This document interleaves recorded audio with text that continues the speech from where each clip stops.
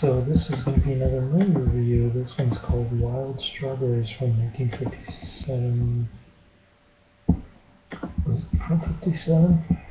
I always mess up the dates.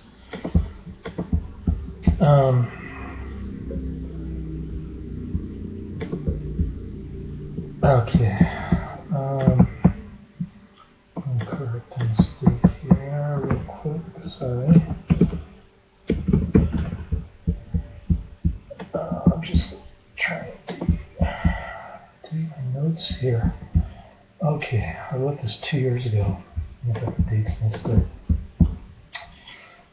Anyway, this is Ingmar, Bergman, Gunnar, Björnstrand, Ingrid, Thulin. You know, the usual suspects.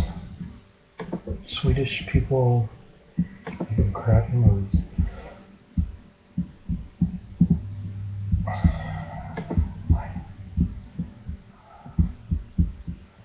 Okay.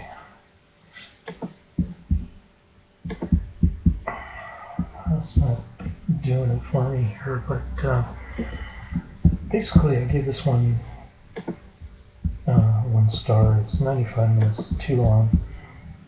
1 out of 5 stars.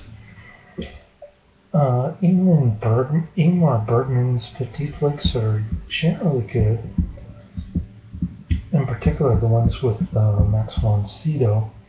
But this one stinks. It's just about an old man who daydreams a lot. I like the first scene of the old man dreaming about death. If the whole movie was like that surreal, I would have given it an A+ rating on Netflix or on Yahoo a couple years ago.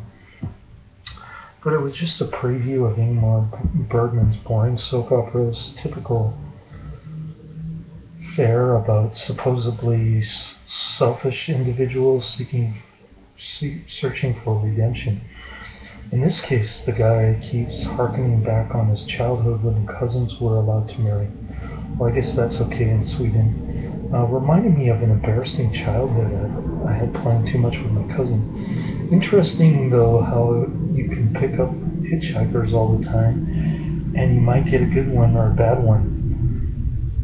Anyone could have written a script, although I like the idea of existing in a dream.